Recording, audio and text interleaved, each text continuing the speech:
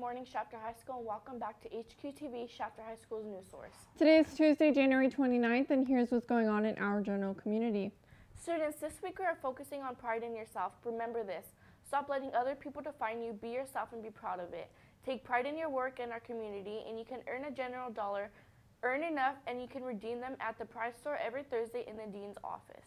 The CSF application window is open. Pick up an application at the counseling office or in the Career Center and return it to your counselor by February 7th. Pre-order your yearbook before time runs out. There is less than a month to guarantee that you'll get one. You can stop by the finance office or pre-order online at jostens.com for only $90. FCA will meet today in the old gym during lunch, and Anime Club will meet right after school in room 701 for club pictures.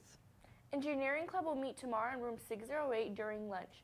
And Metro will be meeting right after school tomorrow to take your club pictures. Bring your Metro shirt if you have one. You guys will also be discussing upcoming events.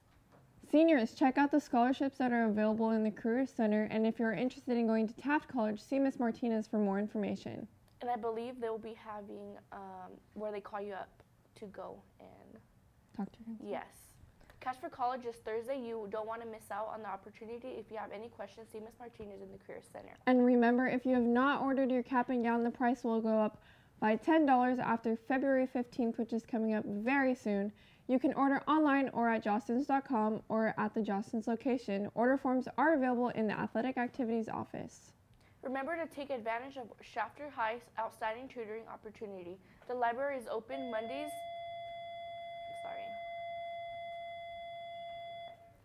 Tuesdays, and Thursdays from 3 to 7 p.m. to get the help you need, and it's a great place to study because you can get help by some of the staff members. Now we're going to send it over to sports and upcoming events. The game has started, but it isn't too late to join. Stop by Miss Davis's room 705 if you are interested.